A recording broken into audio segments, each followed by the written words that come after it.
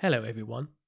In this video, we will be looking at the virtual agent integration with a third-party application like MS Teams. So let's go into it. Let's head over to the collaboration menu.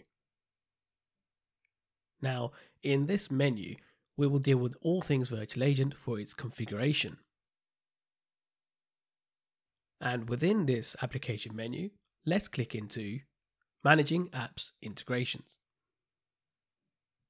And in this screen, you can see all things to do with integrating with Slack or MS Teams. Let's click on the Install button.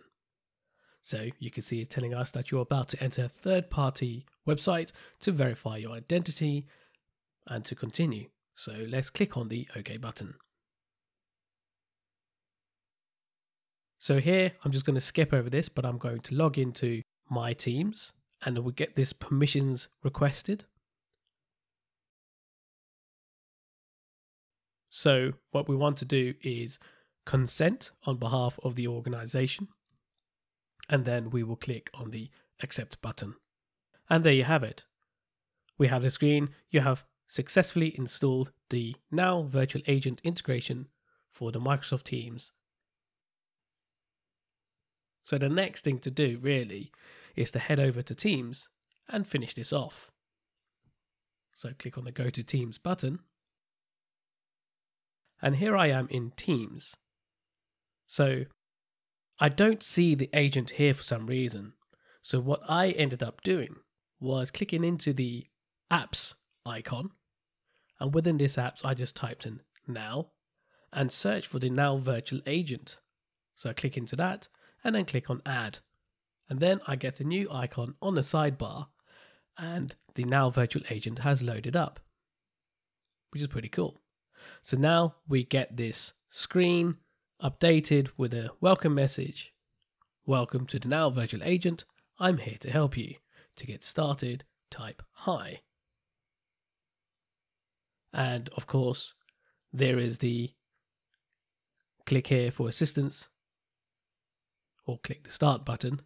So I'll click on that and we can begin the conversation with the virtual agent in the platform. But at this point, I need to tie in this user on this Teams with a user account on my ServiceNow instance. So I have these options. I could continue as a guest, which would be quite limited. I could check out some tips, but what's important for me is the link to ServiceNow. Now, I don't have a user set up yet, so I need to go back into my ServiceNow instance, navigate to the user table, and then I'll start creating my user from here. So let's click on New, and I'll give it the ID with the email address for my login, first name Shahid, last name Shah, and I'll just put in Teams so I can decipher that between my other users that I'm using on this platform. I'll give it a password as I'll need to log in as this user afterwards. And then before I complete this, I'm going to use that ID for the email as well. And this will be needed to complete the link. So I've saved a record. And before I can actually continue, the next thing I need to do is log out. And once I've logged out, I will log in as that user to complete the link. So now that I am finally logged in with this Teams user I've created in the ServiceNow platform, I will head over to my Teams, click on the Link to ServiceNow button, and it's giving me a confirmation screen. And in this screen, you can see it's matching the Teams account with the ServiceNow account, all based on the email address. So I clicked on confirm, and there we have it. The link is now complete. And we can see this by looking at this text at the top, which says Microsoft Teams account Shahid Shah is successfully linked with your ServiceNow account. Excellent. So let's come back into Teams and we can see that this screen is updated with further text. thank you for linking your ServiceNow account. And then it begins with a greeting topic. So, hello Shahid, let me know how I can help you. Please enter your request, providing me with the options on how to proceed. And the helpful one is you can type hi at any time when you need to help. So here we go. Let's click into these options, and these are the topics I've configured for the agent. So I'll click on email issues, then click on submit. And now I am in the email issues topic where I can start answering the questions based on how the topic has been configured in ServiceNow. So what type of issue are you experiencing? Let's choose authentication issues and click submit. And here we go. So the agent has come back with a response based on the topic, giving me a few things I can try to resolve my issue. So try closing and reopening the email client, or making sure that the username and password is correct. So let's click on yes, it did work for me. And then it asks, is there anything that I can help you with? And I have configured the agent to do this at the end of every conversation. So I'll say yes. Let's choose another topic. Let's see, report an issue. So I'll click into that and I'll click submit. Now this is a custom topic that I have created, and IRP means Incident Record Producer. So this will give me a link. So let's click on submit. And there we go.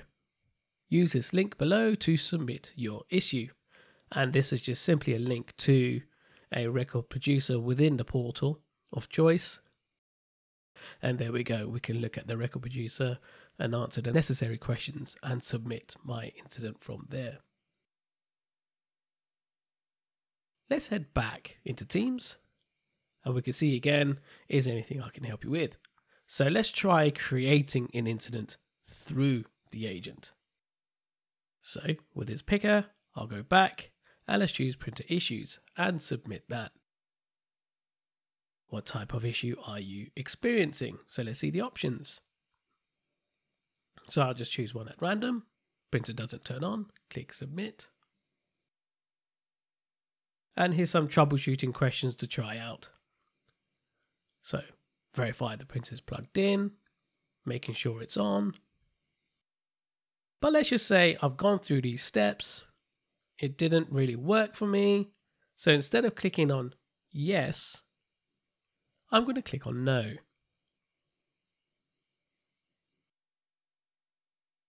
Okay. Would you like to open an IT incident to get further help? And of course I do. So I'll click on yes, because for this printer issue, I need help.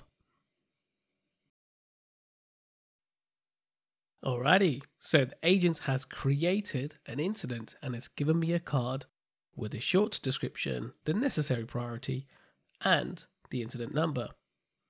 And I have my option to click on the button and go to the incident. And there we go, this is my ticket, the incident that I have raised. So I'm happy with that. Let's close this off. And then back in here, I'll just click on no, I don't need any more help. So here we go. Now it's interesting. So the conversation has ended and it's instructing me that if I want to talk to the agent again, I'll type in hi. And this greeting is what I have set to be the greeting that is default for my virtual agent, which is showing the name and the active incidents I have.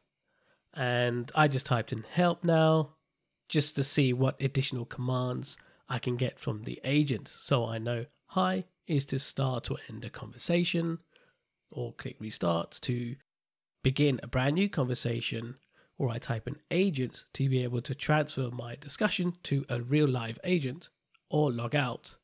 I won't do the log out, but I'm going to try something here. I've just typed in issue, and this is cool now.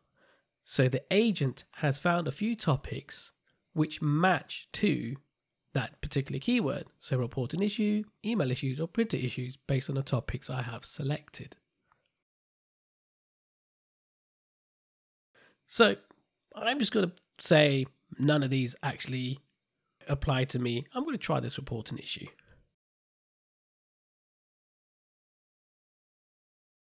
Okay, that doesn't work very well. But let's say I'll click on I want something else.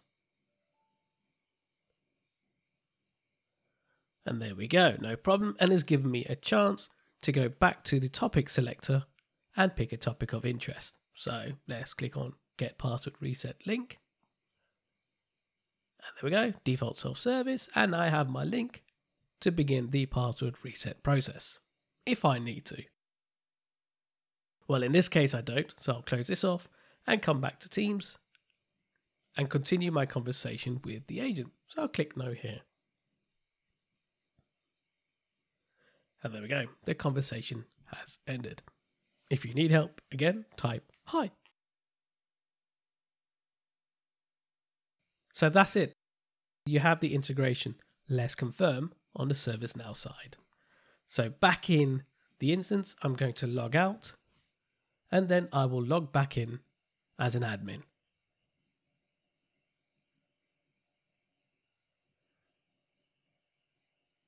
Once I am back in, I will go back to the collaboration menu. And again, I'll click on Messaging Apps Integration.